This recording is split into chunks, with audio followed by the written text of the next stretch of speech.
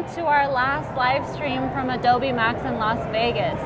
We're so excited to be here. I'm Ari, and this is Brooke DiDonato. Hi. And she creates amazing visual art through photography. She's going to take us through her process, and I can't wait to show you all what's going to happen here. It's not magic. That's what we're going to show here. It's just a magic brain using tools. So Brooke is based in New York, but you're from Ohio, right? Yes, from Ohio. So let us know in the chat, where are you from? New York or Ohio? Maybe someone from Las Vegas or San Francisco, where I'm from? Let us know. Hi, Joseph. Okay, so let's get started. So what are you going to show us today? So today I'm going to show you a couple different things. There's two images that I'm hoping to work on. One of them involves just sort of like my basic workflow, which is usually a lot of like color correcting, toning, bringing out detail and shadows, bringing down highlights. And you can see this is sort of a before. This is just the raw file right out of my camera. And then this is actually the image from my website. Wow. So I've done obviously a lot of stuff with her clothing color, some cleaning up. Obviously, I've completely changed like the tones of the greens to match, I guess, kind of my palette that I stick to. And then the other image I was going to show you is sort of like creating, I guess, expanding an environment, because I think that's something that I use a fair amount. I'm not necessarily like creating an image from scratch, but I'm taking an image and seeing how I can sort of build. Here's the original. And then this is sort of the environment that I built around it. So I think maybe we'll just jump right in and start with the... Let's start. Start with the... So you took that photo in a studio? Yeah, so this is shot at a studio in Queens that it's like a rental space. They have a big psych. I like shooting there. And I basically did actually like an Instagram open call where I was like, hey, does anyone want to model? And this girl's really sweet, and she actually brought this really cool like swimsuit thing with her because she thought it kind of fit my aesthetic. And I was like, this is awesome. We have to like use this in some capacity. So you didn't even tell her what to wear? No, I didn't. I never really tell people what to wear. I tell them like simple is good. I maybe tell them like a few colors that I'm thinking. Yeah. And I'm a total sucker for weird patterns. So if I feel like someone has that, I definitely am like, I encourage them bringing it. But a lot of my work is really like inspired by, I guess, what I find, whether that be like an interesting location or an interesting outfit that someone's wearing. I guess it's weird. I used to draw everything out and plan it out, and it's become a lot more fluid in the last 2 years, and I'm enjoying that process. I think it's a balance. I still do, if I'm doing a client job, there's obviously more preparation than if I'm shooting personal work. But. All right, so we have people from Florida, Kiev, Ukraine, Lima, Peru, Colombia, Rome, Tunisia, Iran.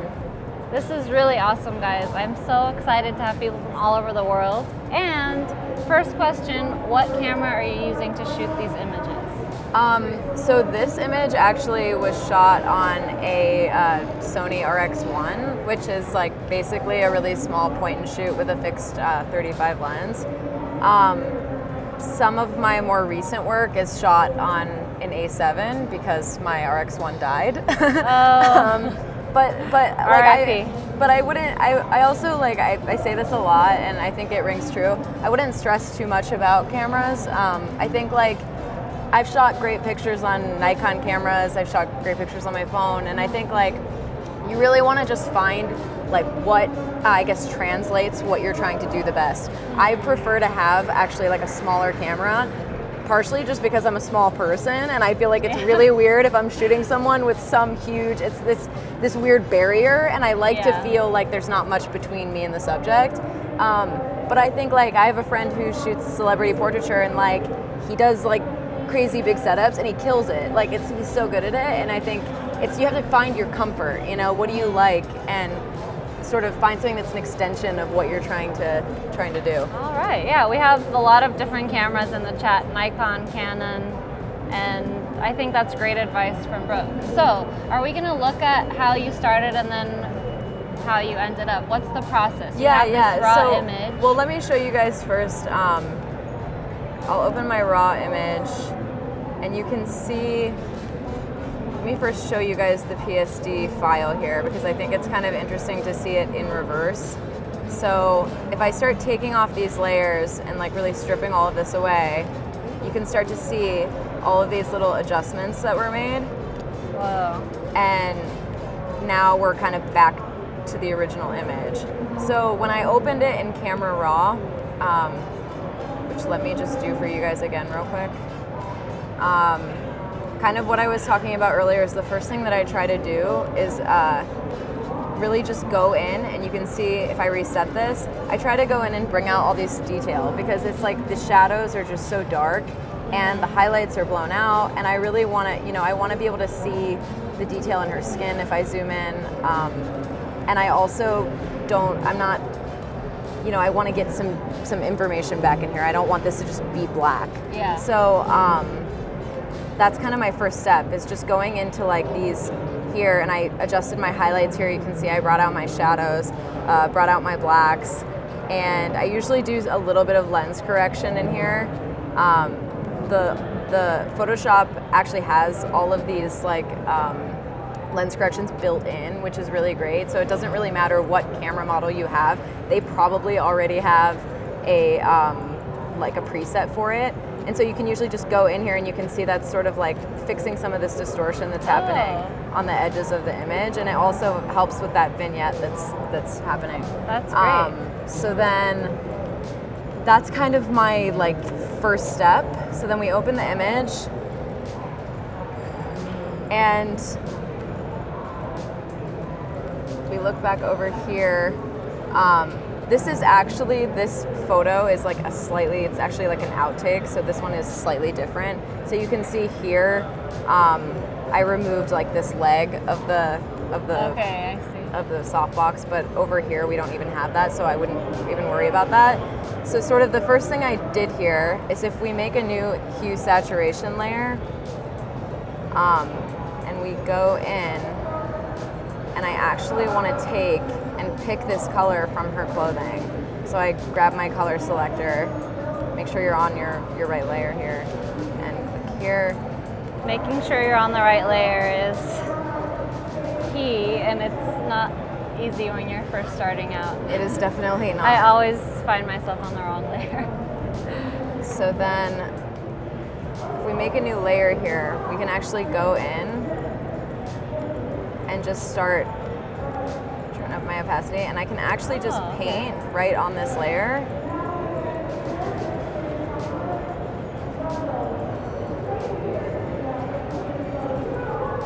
That's cool. Hi, Dari. Keep letting us know where you're from in the chat. Everyone in the chat is debating about cameras, what their favorite cameras are. And lenses. There's infinite options. There is.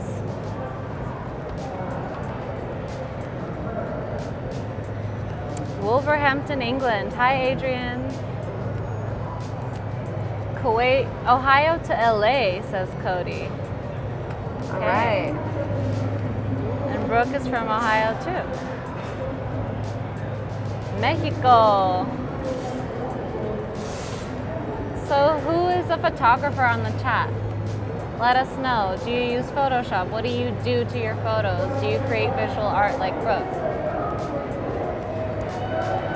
Tunisia, Syria, Poland, Egypt. I love how late people stay up too. Yeah. It's like, oh, it's definitely middle of the night there. Okay, so you're painting around. Yep. So we're still kind of trying to get a good selection on this.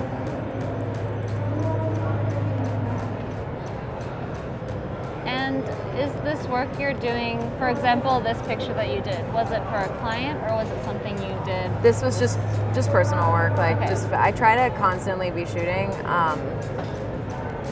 because a lot of my personal work leads to licensing things and like other opportunities. So I think like regardless of what type of photography you shoot, or if it's weddings, fine art, product, whatever, it's you have to just constantly be doing it, because it's you can't afford to be like a sitting duck just waiting for work to come. So I like to sort of just always be.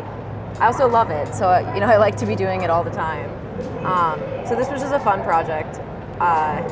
It led to something that was sort of like, I've had people pull this as like a treatment for other projects I've done though. So people have seen this and then been like, oh, we have this thing and we like this treatment. Can you do something similar? So it's interesting how that works. Like, you never know. Laura said, how do you change brush size so quickly? It's actually the brackets on the keyboard. Oh, so I'm just, she's using the bracket keys as a shortcut. Yeah, so it's like a quick thing. I'm also editing on a trackpad right now, which I don't recommend to anyone. It's like my carpal tunnel is like out of control, but it's a bad habit, and I'm quickest with it because I did it for so long. So like the learning curve on like a Wacom or like another device it's like it slows me down, and I just end up doing this. But so we have Hassan and Austin, who are photographers, Artur, graphic designer. That's great. Oh yeah, Sirdon knew about the brackets. Oh, good. Laura uses a trackpad too. Yeah, it's hard to get used to a new way of doing things once you're really fast at something. It really is. Okay, so we have kind of now like this blue that we pulled from her clothing. Obviously, I've completely painted over this photograph, so it's like you can't see anything underneath. So one thing I play around with a lot is if you go into the blending modes of the layers, you can change sort of how this layer is affecting the rest of the image.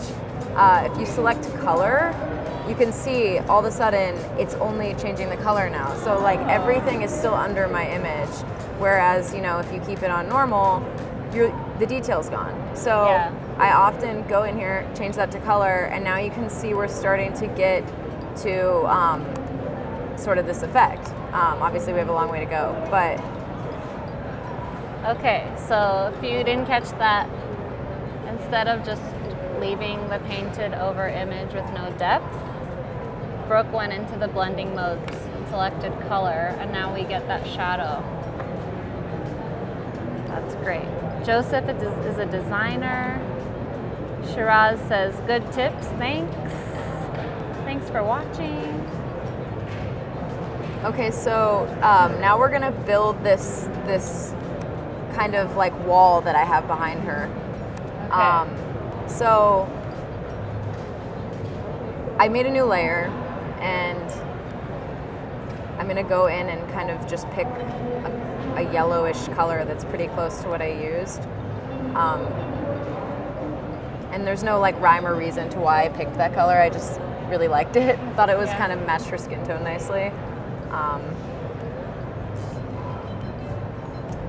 And then we're sort of doing the same thing. We're gonna go back in here and start painting again with our brushes. That's the fun part. Yeah. Argentina, Gaspar, good to see you.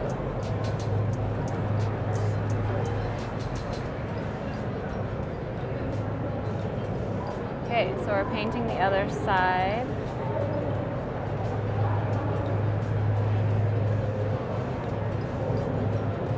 So did you go to school for photography? I went to school for photojournalism, actually. Okay, photojournalism. So it's basically I was trained to like shoot for a newspaper or some sort of like news outlet, I guess. Yeah. And I did that for a little bit, and I realized pretty quickly that I just didn't enjoy it, and I kind of wanted to do things that were, I guess, like less concerned about being objective, because I think that's like such a big part of journalism is you have to be unbiased, and I kind of I didn't want my photography to have to be in line with that, and so I kept doing my journalism work, but I started making like self-portraits on the side, just as like a practice thing. And then I guess after a few years of doing that, I just stopped doing the journalism stuff and kept doing this. And now this is like, primarily what I do. So yeah, that's great that you could do something you really like. Yeah, I mean it's a progression. I think like if I didn't do journalism, I may not have ever found this. So it's kind of trial and error. Totally. Rob is mean mugging you. Hi, Rob. Greetings from Jordan. Hi, Omar. Hi, Hamza. Are you asking how you can do this editing? Brooke is going step by step. She started with a raw image that was taken in a photography studio in Queens.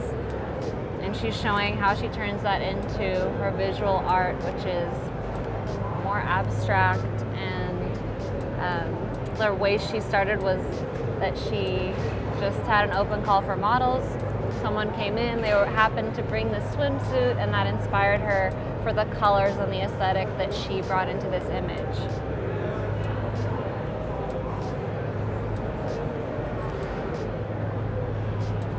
This is our last live stream at Adobe Max.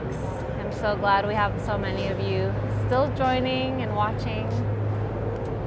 And we're definitely feeling like it's the last day. It's been a long 3 days. Hence the coffee. Brooke needed the coffee. Matt asks, why don't you use the pen tool? The pen tool? Yeah. I don't know if I have a specific reason. I guess, oh, you mean for the selections? Yeah. Is that what he's referring to? I like the quick select tool, and then I use the inverse a lot. So I'll go into select and then inverse. I have no problem with the pen tool. I would use the pen tool depending on, I guess, like what it is, but for organic forms like her body, I think the quick select tool is usually pretty accurate. And then I'll go in and kind of refine my, we'll mask these later and make them more refined with like a brush. But the pen tool is great. I mean, all the selection tools work together. Not these. All the selection tools work really well together, and I don't use just one. It depends what I'm working on. That makes total sense.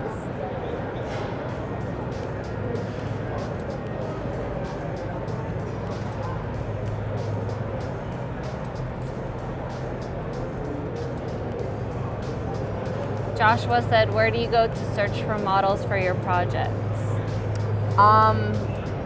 I have used Instagram a lot lately. That's been a big source. I also shoot a lot of people who aren't necessarily, they're not professional models.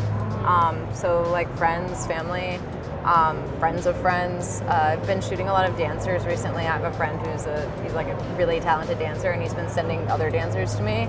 So that's great. It's sort of like word of mouth, I guess. Yeah. And then a little bit of, I do some like open calls on Instagram just because it's cool to meet people from the internet. Like it's just. Yeah. So do you just put it in your Instagram comment of a picture, like? Yeah, I'll say like looking for faces. Like don't be shy. Anyone can. And yeah, I get like a variety of people, and I've actually never had a bad experience. I mean, you would think it's sort of like kind of a creepy thing. Like people are just showing. When they come? Well, it's like a rental space in the city. There's cameras everywhere. It's like it's very, I wouldn't bring them to like my home probably. Like I hope you're not doing that. No, I'm not doing that. I'll come protect you. But it's I actually haven't had a bad experience. Most of the people I've met, I've ended up actually hanging out with again and not shooting, and just like having tea or like watching a movie or something. Yeah. So it's just like a cool way to. A lot of the people I think that end up being like into my work and wanting to model are other creatives. So they're like also photographers or they're designers or illustrators, and like that's always cool to see like how they found it and what the connection is. Right.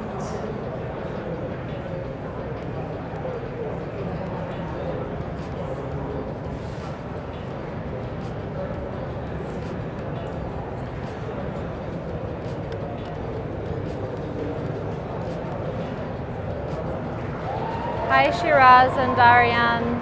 It is an amazing conference, and unfortunately it's kind of far for you from Iran, but I'm really glad that you can join through the live streams, and you can also watch the keynote online, which is really great. You can watch the whole keynote and see what new products came out from Adobe this year.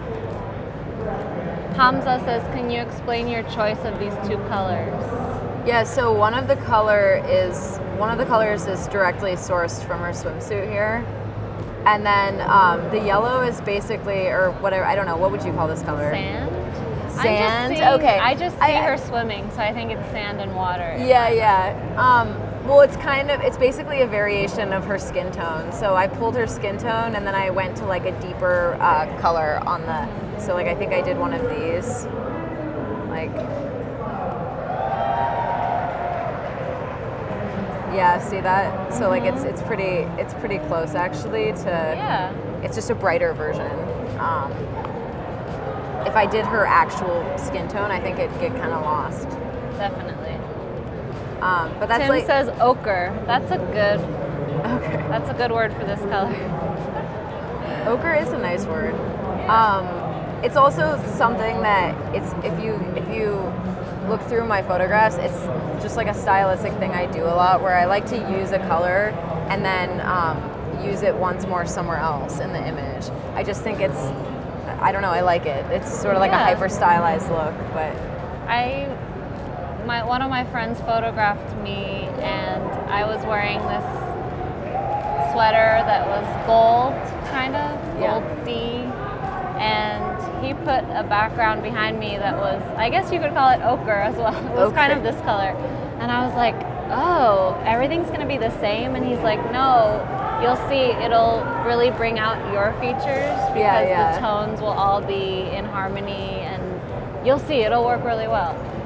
And it looked so good. So I think it's a good point that you should make sure that in your composition, you're making all the colors work well together by drawing from each other. And it's like when you're oil painting, you're mixing the paints and you're keeping the base the same so that you have an image that is harmonious. Joseph says, why wouldn't you just use a solid color? Huh. What's that? I have to figure out what's going on in the chat. There's a lot going on. Okay. A solid color for this image, Joseph, or are you asking about something else? Mohammed wants to find out how you know which body parts to edit of the model. Well, Brooke hasn't done any editing of the model yet. Yeah, I actually won't really touch her. She's pretty good to go. You know, if her clothing was like, she's wearing a swimsuit, so there's no weird like things happening with her clothing. It's really form-fitting. But if it was something where like someone's clothing was bulging really weird in a certain place, I might clean that up. Or like maybe blemishes. If it was a portrait, I might clean up a little bit. But pretty light on like modifying people. I don't do like too much with like liquefy and whatnot. It's not too much of that. Do you do all of your retouching, or do you let other people handle it? I do all of it. I do all of it. One woman show. Maybe someday I won't. But hopefully one day you will have people working for you. And one day I'll get my wrists back. Big star. Okay, so I like that. Haseen says, if you put a text overlay on this image saying never stop dreaming, That would be his idea. That's his idea? Yes. It's a possibility. It does seem like a dream. It is, yeah. Hi, Munir. Hi, Marino from Colombia. Welcome. Helen says, I'll do your retouch. Wink, wink.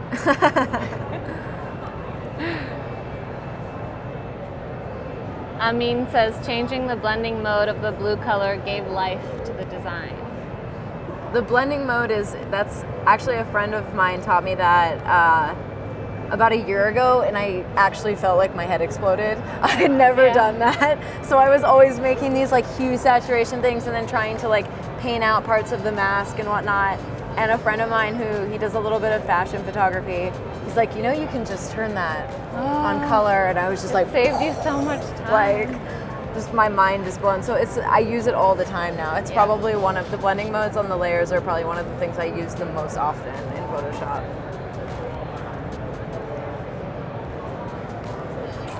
Hi, Aka in Serbia.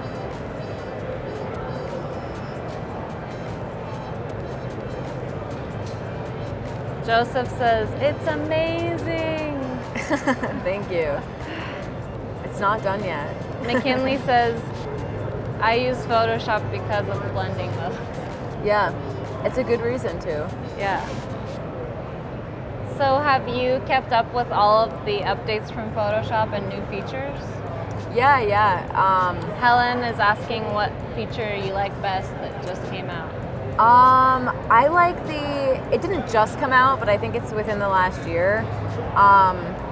The content aware fill is really great. I worked for a like wedding and like I guess like an event and corporate photographer in New York for about like 3 years when I first moved there. And so much of what I did for him was like, oh, there's a pole sticking out of this bride's head in the photo, like we need to remove it. And I always think, I'm like, oh damn, I wish I had, like I just wish I had that then. Yeah. To be able to like, you just literally, I'll have to show you guys if there's time, I can show you on just a random image, but it's literally you make a lasso or like a selection around what you want to remove. You go to up to here and you go to edit fill. And instead of remove the model? Right now? It won't be probably very accurate because there's two big blocks of color. Yeah, because of what I've already done. But here we can do it. Maybe I can show you right.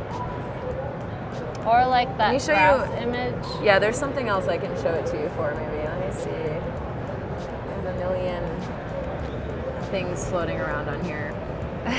Content-aware techniques make your friend's jaws drop to the floor. That's so true. Here, let's see if it works for this. This is an image. This is just like a flattened photo, but... Oh, yeah. So if you take and you make this... And you want to get pretty close to the object, but you want to leave a little space because it's sourcing the information around it. So you don't want to do like a perfect tight selection with like, you know, with like all your little tools. You want to just kind of leave it a little bit loose. So I usually use the lasso. Okay, here's the big reveal. Let's see if it works. Let me add a little bit more over here. It's gonna work. Okay, so if we go fill, and then you can see just select content aware. Boom. Wow. It's pretty amazing. It's pretty flawless. It's pretty flawless, and I might go in and like clean up a tiny bit here where it kind of like duplicated. Yeah. But you can see it's pretty nuts. That's probably one of my favorite features. I don't use it a ton, but when I use it, it is so satisfying. Yeah. Like, okay, let's get back to here. So we kind of have this wall built now, and I'm gonna show you guys how I went in and made it more like realistic, so it's not so flat. So you can see, let me copy this. This is okay, so the next step that I did here was I made a curves adjustment. Can you make your Photoshop full screen? Oh yeah. I just realized that it's not. Yeah. It's a bad habit. Here we go. So then it'll be bigger. If we go in here.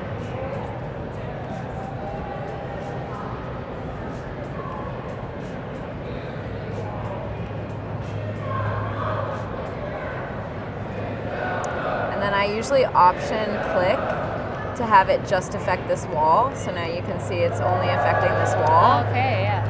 And then what I'll do is I'll select my gradient tool here, click on this mask I've made,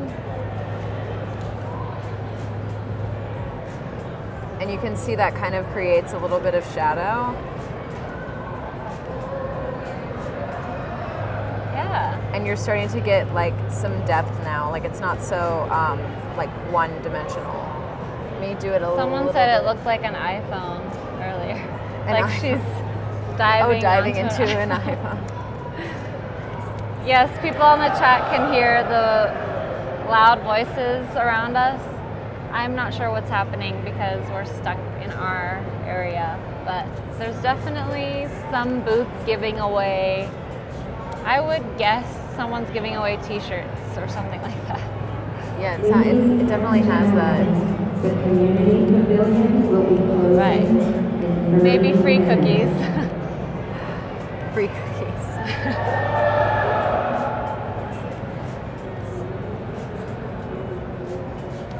Jessica, the GoPro booth is that way and the noise is coming from here. I can't tell what it is, but yeah, we have the GoPro booth near us. Ooh. Okay, so you've got a huge brush. Yeah, and I'm just kind of like, you know, giving it a little bit of depth so that it's not all one like density. So and that's just a curves the halfway layer. Mark now. Yep. Got about 20 minutes. We've shown a lot.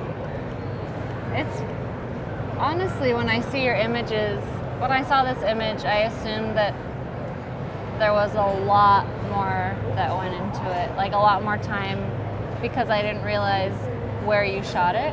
Yeah, but you already had that angle, so I think it's cool to see that within 20 minutes we've gotten to that first stage. Yeah, and it's become otherworldly already. Yeah, it's kind of just like enhancing what's already there is what I'm trying to do most of the time. It helps that her outfit was so cool and the background was cool and the lighting is cool. And if you have like 3 cool elements and you enhance them a little, then you can make a really like great image. Definitely. So I guess let's see what else I did. So this is then here, if you guys look, this is actually just a painted layer that I went in and added, and you can see that's giving her a tiny bit of shadow around the edge of her body. And again, with the blending modes, this is set to darken, which I use a lot for creating shadows or like patching. If there's something that I edited that sort of like messed up a shadow, I might go back in here, clean it up, and then set my mode to darken just to even it out, like smooth those kinds of things out. So that's what that blending mode is set to. A couple of people are asking about the window shadows under her. Did you consciously leave them there and finished? Oh, you mean right here? Yeah. Yeah. The light under her. Oh yeah, I left them there on purpose. Yeah. I like the idea of this like mysterious light source. Like you don't really understand where it's coming from, and it doesn't actually make sense that it's even there because the windows are gone. And I like that illusion. Like that's sort of, you're like, where is she? Is she in a pool? Is it like sand? Like we were saying, water or whatever. So it's kind of just like really, I don't know, abstract, I guess is a good word. It's a catch-all. Yes.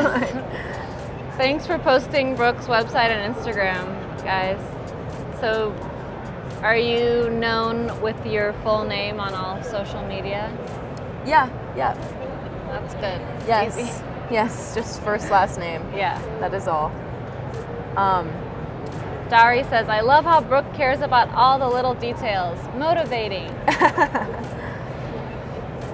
So one other thing is, after we made this wall, the one thing I didn't mention was I actually, if I ever I guess like create something that wasn't already there, like this wall, I always go in and add a tiny bit of noise to it. It's kind of a good trick if you're ever like painting on an image. If you go back in and you add just like, it depends on how much grain you had in your photo, but usually I notice that mine, it usually ends up being like 1.3. It's very specific, but you could do like 1 point, or if you have a really like a darker image that you did that on, it might be like 4 points, and you can always preview it. But I usually do that, and what you can see is it adds like a really slight texture, so that like if you zoom in, it's not, it looks like it could be a real part of the image, you know? It's not, if you don't have it. Can you take it up higher so we see like what the extreme would be? Okay. Yeah, well, that's too high. Let's see. Yeah, so it doesn't look like you just painted it. Yeah, otherwise it's when you paint on something in Photoshop, it gets kind of like flat. And so you have to figure out sort of these little workarounds to bring back, I guess, the atmosphere. Because what I essentially did is I removed the atmosphere by painting out the windows. And so if I just leave it flat, it almost feels like it can't be real. And so I'm all about kind of those subtle details, like adding a 1 point of grain can really, or 1% of grain can really, that made a huge difference. Really make a huge difference. So that's a great little tip. You don't get that from looking on Instagram. No, you don't. You don't. You also would never notice it, but if I ever print it, it's worth it. You'll notice that I did that. It's like Instagram, I think people probably don't care that it has 1% of grain. Do you do exhibitions? Yeah, I do a little bit. Yeah. In the last year, I've had maybe like 4, which was like the most I've ever had in a year. That's so awesome. I think it's on the rise. Hopefully, I like doing it. Well, Artur is asking if you'll ever go to Berlin or Warsaw for an exhibition. So maybe in the future. Yeah. Berlin is actually on my like list of places that I want to go, and it's at the top of the list. I want to hopefully go next fall. Anyone else from Berlin that is watching? Let us know. Joshua says noise helps with the realism, and it also helps to remove banding and gradients. Yes, it is great for that. I don't know what that means, but it's kind of like it's kind of like what's happening here. Like, do you see that? Okay. That's like this right in this area. It's like if I add a little bit of noise here, it can remove that. All right, I see. And also, if you were like clone stamping or patching something, for instance, like if I show you, like you take like an area and you start to get kind of like, see those, it's hard to see, but right in here there's like these weird, oops, okay, let me show you a bigger area. Okay, like things like this, when it starts to get kind of wonky right in here, you can also use grain to kind of like hide these areas a little bit. It's like a way to even out the texture. I am going to remember this because I will use this. Noise is important. Noise is important. Ahmed says, I'm a bit on vacation in Berlin. Does it count? Yes, that's what Brooke totally wants counts. to do. I want to go, She wants to be on vacation in Berlin. I also took 2 years of German in high school. We just had a question, if you speak German. Oh, really? Yes. Only a little bit. I remember how to ask for a cheese sandwich. Oh, that's very useful. Which I think is very useful. Yes. And like basic conversational stuff, like how are you? Do you play sports? Like, you know, the stuff they teach you in high school that you learned for German. So it's like, it's very basic. Oh. All right. Well, I think everything's in English. They're just asking. They're just asking. All right. No problem. That's it? You're going to leave? Bye, Rufus. So if you want to speak German, we have a translator that will show up in 30 seconds. Yeah, just right over there. So should we look at the other image now? Do you think we've covered this? Yeah, so are there any other things you want to see about this image, or any other questions? Because Brooke has something else to show us. This was a more abstract example where she really changed the surroundings. but sometimes she does subtle tweaks that make it into art. Let me know if you're ready to move on to the next thing. Seems like they are. Good? Yeah. Okay. That was really cool. So we'll close these. And so the other one I'll go ahead and show you guys is this image. This was actually shot in Korea. A few you were in months ago. Korea? I was. Cool. Yeah, it was amazing. I did 2 weeks in Japan, and then Oh, I really want to go there too. it was incredible. I very much recommend it. Delicious food and really interesting art and just really nice people. It was like it was probably my favorite place I've been. I haven't traveled that much, but I think it's gonna stay at the top for a while. Wow, It was really great. Japan at the top. And Korea. Korea was also fantastic. Anyone from Japan or Korea? Okay, so did you go to Korea and meet someone and say like, can you go and lay on this bench and put your head in the grass? No, you know, I actually did end up meeting up with someone through Instagram in Korea, but this isn't her in the photo. So this is actually my girlfriend who traveled with me. Okay. So she ends up being like a model more than she would like to. Like You're like, oh, I see that. Can you like lay awkwardly on this surface? Yeah. So she kind of hates it, but she tolerates it. Yeah. So she liked it in the beginning, but it's like 5 years in now, so she's really sick of it. It's like, Ahmed says, at least I'm not the only one with a messy desktop. oh man, Yes, I Brooke was brought like, this up. oh, should I like organize my desktop before? And I said, no, everyone's like you, and they want to see that you're just a normal human. Yeah, I was gonna like just do one of these before we started, like just move it all in there. Oh god, Oh god, what happened? Did you duplicate? I slowed everything down. Okay, let's not let's actually look do at the that. image. Leave it messy. Okay, let's look at the image. All right, let's go into here. So, one more time, let me show you guys quickly what we're gonna. So this is the raw image. This is what we're going for. So you can see the clothing was changed, the tones of the greens. Obviously, I cleaned up some of the scraping on the bench. Oh, okay. So there's like some cloning. Going back to what someone asked about like editing the model, I can show you guys in here a little bit of that because she did have like some weird bulgy clothing areas that I did clean up. So if we go, let me take off all of these. Okay, so we're taking off the layers to show you what it looked like at the beginning. Yeah, so you can see like there's a lot of cleanup on her pants. Oh. And that's something that I do pretty often if it requires it. It's not like I'm totally changing the model, but I might change like some weird wrinkles and you know, this area by her leg was pretty just bizarre looking the way that it so that's a good example of that. And then also here, if you look on the bench, this is just a lot of clone stamping and patch tool and just like a lot of patience and a couple of hours. I'm gonna say the opposite of what I said earlier. Earlier, I thought it would take longer for us to get to where we got with that previous image. And now I'm really surprised with all the details I didn't think you did. Like, I didn't think you changed anything on the bench or the clothing. Yeah.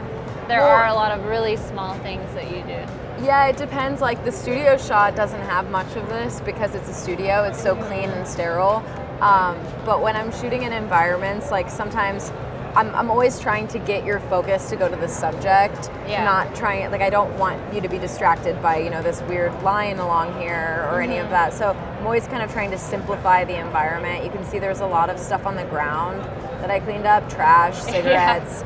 So that's just, again, like a lot of patience, just going through there with a brush and like put on a good podcast and go to town. Like that's a lot. So there's some cleanup here. I think there's like a random yellow flower back here. So that's kind of, I always start with that. If I'm going to clean up anything, that's always my first layer, and then everything else is going on top of that. Hi, Miles. May I have your attention, please? The community pavilion will be closing Right. in 15 minutes. Our pavilion's closing soon, so we have this big announcement. Okay, so what's the next step that you took? So the next step was changing her pants color. So you can see, again, I did kind of the trick where I sourced one of the colors that was already existing in the photograph. And I went in, and for this, usually, I told you guys earlier, I usually change the mode to color. But for this particular selection, I actually didn't do that because I wanted to play with this lightness tab here. Ooh. That's under the hue saturation adjustments that actually lets you darken colors. And I didn't want her pants to stay this bright. So if I had turned it on color, I'll show you guys the difference. If I turn it on color, see how bright her pants get, because it's only affecting the color. It's keeping the exposure as is. Yeah. But if I keep it now on normal, then you can play with this lightness tab, and I sometimes like to be able to do that. So I darkened her pants so they weren't, the brightest thing in the photograph. And then the shirt color is edited in the same way, with I used sort of one of the deeper greens here, so that it wasn't like one thing. And then here I have sort of like an overall contrast that you can kind of see. Yeah. Did you keep the part of the face that was showing in the end result? Yeah, right here. Okay. Yeah, it's still in there. I didn't remember if it was there. Yeah, it's there. So it's not a decapitated person. It's not a decapitated person, no. And then I think this last thing is this wall tone. And so one thing I just realized that I didn't really show you guys that I should is after I do all of these adjustments in Photoshop, I would say that like 98% of the time, I saved them, and then I actually usually bring them into Lightroom, where I do some final overall color adjustments and stuff. I mean, Okay. you can do a lot of. Lightroom is great because there's a lot of. It actually has a lot of masking features now, where you can do those things using these tools. Here, let me make this full screen. Where'd my mouse go? Do you see my mouse? Your mouse has disappeared. Yeah, I don't see it. Hang on. Oh, there it is. Okay. Okay. So I was gonna say Lightroom. You can do a lot of cool masking adjustments in Lightroom now using these tools up here. I think it's actually this specific tool. Yes, it's this. It's the mask tool right here. And you can also do some of the other stuff we were doing. Like this is kind of the equivalent of like a patch tool or like a clone stamp. So Lightroom has become a huge part of my workflow, because sometimes if I'm just mocking up something quickly, I just want to have an idea of if the image even worked. Yeah. I'll sometimes bring it into Lightroom surely for the fact that it's quick and it's kind of like less of a commitment, I guess, than making this huge PSD file and really like going in and spending 10 hours on an image. I might take this in here, do a few quick cleanups just to see if I like this even enough to actually make it a finished image. So basically what I was gonna say is that I always end up, when I'm done doing all those adjustments in Photoshop, I usually bring it in here, and I have a few different presets that I use for a significant amount of my work, and it kind of maintains my color palette that way. That's cool. So I have, I think, this is like a common one I use a lot. It's too cool for this image, so I wouldn't use it here. But let me show you guys. You can sort of go through here and you can see these are all different presets that I've saved over. Have you looked at the updates to Lightroom that came out? I don't know So we have the new, everyone should look this up, new version of Lightroom, and let us know what you do with it. That's the line that you hear on the keynote, because there's so many new releases, and we're like, we want to see what you do, because everyone works so hard, and then we're like, okay, people can use it now. But Lightroom is integrated across all your devices now, and Oh, I It's- did. Yeah, I did see that. Yeah. So I think that it's going to be really a lot easier to work with. Yeah, I mean, I use Lightroom as much as I use Photoshop, if not more. I mean, Yeah. I also always use it for if I'm sending proofs to someone. I like to run them through Lightroom and just make them close to what I envision before I send them off. So Right. yeah, if you look through here, there's like there's endless things, you can do with this. I think I ended up doing something around here. Was like if we look at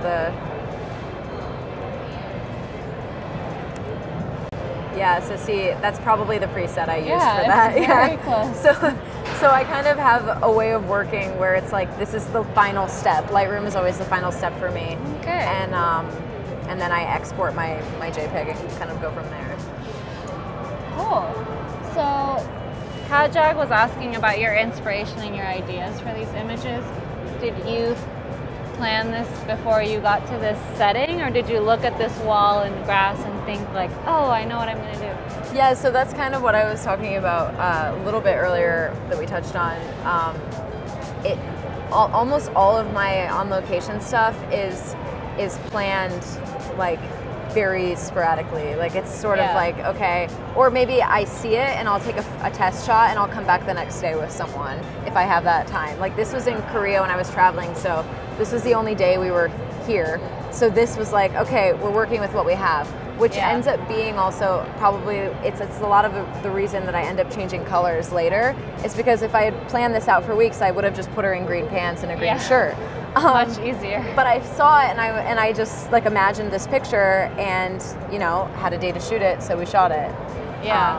So it varies. Like again, if I was shooting something for a client, there's way more preparation that goes into that. But personal work, I like to keep kind of loose. All right. Wow. So we saw two examples.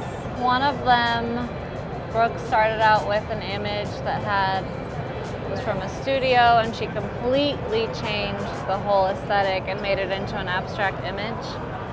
And the other one was like a subtle tweak that made it a little otherworldly. Can we see something else that something that was one of your favorite things you've done recently? Because a lot of people are saying they started following you on Instagram and they're like, oh my gosh, she has so much stuff. There's a lot of like textures and like melting things. Yeah, Do you like doing that, or do you like the more subtle changes? I think recently I like the more subtle changes. Yeah. I like being able to, there's something cool about creating something otherworldly that's in reality. Like it's like you're not necessarily altering reality, you're just adding to it. And I think that's been interesting to me. Awesome. Let me see if I have something else We have a few seconds left. A few seconds? Yes. Okay. 40. 40 seconds? I guess this is another thing that I've done recently. Ooh. That I was really happy with. And this is shot in a swamp in Queens. Wow. This is in Queens? This is in Queens, yeah. This park I used to go to. I haven't been to that area of Queens. Yeah. Well, it's not usually there. This park I used to go to, or I still go to, this area kind of flooded and turned into this weird swampy area. That's really awesome. Well, we only have a few seconds left, and this was our last stream from Adobe Max. And Brooke DiDonato showed us some amazing work that she's doing and took us through her process. Thank you so much for being here. Yeah, thank you for having me. We'll see you all at the next live. Thanks, guys. Thank you.